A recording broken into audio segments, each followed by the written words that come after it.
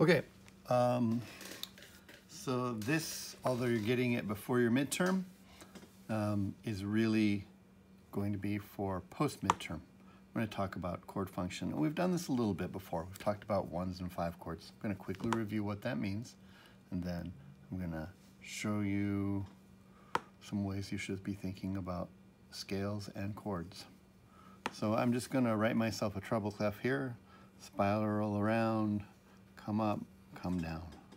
And I'm going to write myself an F major scale. So that's got 1 flat, B flat, F, G, A, B flat, F, G, A, B flat, C, D, E, and F again. Just make sure that's in the frame. That looks pretty good. I'm going to bring this down just a little bit like that. Okay, so this is note number 1, 2, 3, 4, 5, 6, 7, and then 1 again in the scale. And if we were using this for a song, then we would say, since we're using the F major scale, that we are in the key of F. And if you actually saw a piece of music written in the key of F, it would actually have a key signature. Means that at the very beginning of the line here, it will index what's flat or sharp. And since it has 1 flat, B flat, you'd see that right there. And that would say, aha, we're in the key of F, we're using the F scale. And then I don't have to write this in all the time.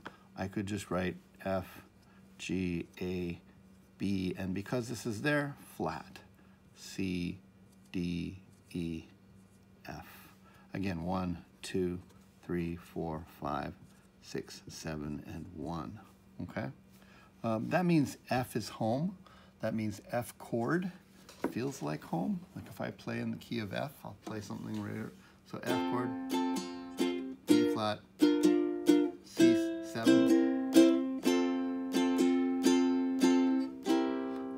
and home. The way the notes all line up and the chords are made and things like that, they always want to pull you back to home, which is 1, okay? That's not just the note, but even the chord spelt on there. So if we were to spell an F chord in the key of F, we'd use the notes from the F scale.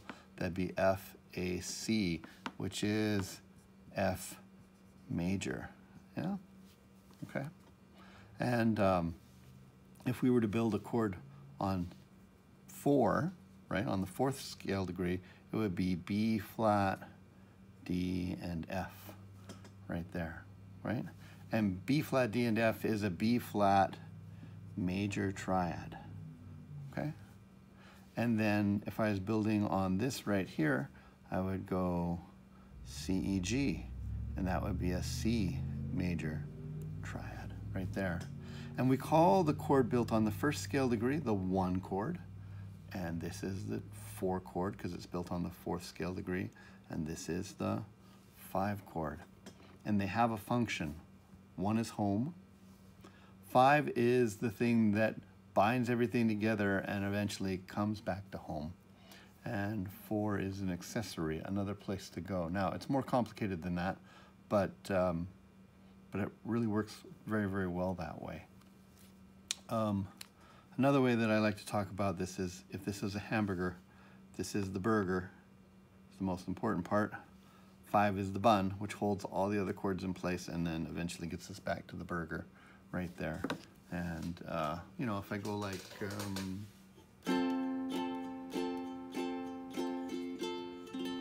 let's see, down in the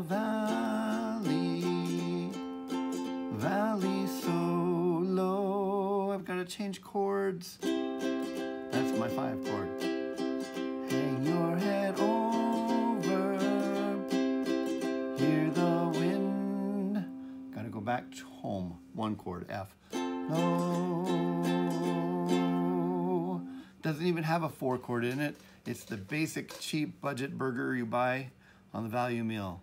Burger, bun. You already know this because you did Itsy Bitsy Spider, didn't you? Let me draw what that would look like, okay? So if you remember the Itsy Bitsy Spider song that you did that for, it was in the key of D because it had two chords. And the key of D has an F sharp and a C sharp because the scale has two sharps, right? We're in D. So that would be D, E. I'm going to put a parenthesis here so you remember. F sharp, G, A, B, and then a C sharp and a D. And what's my one chord? Well, one is going to be on D right here, and it's going to be D, F sharp because the scale, and A, and that's a D major chord. And what's my 5 chord? It's A, 1, 2, 3, 4, 5, right? C sharp, right, because that's in the scale, and E, so that's A. And if you remember, Itsy Bitsy Spider started on, this is your chord transcription song. The itsy bitsy spider, that's all D chord right there, one chord. Went, A chord, up the water, that's my 5 chord, it's my A chord, it's the bun, it goes back to spout. Down came the rain, and 5 chord A chord, and 1 chord D chord, and up came the sun, and 5 chord dried up all the 1 chord rain, and the itsy bitsy spider went 5 chord, up, A chord, the spout, again we ended home. These 2 chords do all the work in most pieces. It really is the burger, patty, and the bun. Not that the other things are not important. If we had everybody live here, we could say, assuming you like burgers at all, what's important on a burger, and some people will say, well, cheese is the next most obvious thing. I think of my 4 chord as cheese. Remember Yellow Bird? Let's see. Yellow bird up, that's my 1 chord. High in banana tree, that's my 5 chord going back to the 1 chord. It does it again. Yellow birds, 1 chord. You 5 chords, sit all alone like me. Cheese, 4 chord. Did your lady friend, back to the 1 chord, leave the nest again? And then 5 chord, that is very sad, and so on, right? And so it just needs a little more, and so they throw that on. Jazz is in love with the 2 chord. They love these sort of 2, 5, sounds. Entire pieces are made up of that. But as you now start thinking about your scales in a more mature way in the second half of the term, we want to think not just what are the notes, but what are the functions of the notes. First note is called the key note because if we're using the D scale, we're in the key of D. It's 1, it's the home place, the note and the chord, right? 5 is the next most important thing. It has a fancy name called dominant. You don't have to worry about that. But the 5 chord is the other one. These 2 frame up all the phrases, all the work in a song. And then the other things dance around and add flavor and interest to them. But these are the structural chords. And you will find that at the beginning and ending of almost every phrase in a song or in a piece of classical music, almost, it's a 1 chord or a 5 chord. It's almost a safe bet to just count on that. All right? All right, so that's something to think about. What else can I tell you real quick?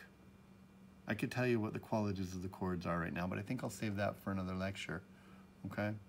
1 chords and 5 chords. Now that you know your scales, start thinking, well, what is my 1 note and what is my 5 note? And there's a super easy way to do that. If you're in the key of D, the 1 chord is D, so that's easy. And then what's my 5 chord? You spell a D major scale or triad, D, F sharp, A. A is my 5. If I'm in the key of F, right, then F is my 1, and then I go F, A, C, F major, C is my 5. And you can do that for everything. If I'm in the key of C, C is my 1, C, E, G, C major, G is my 5, G, B, D, right, and so on. Okay, great.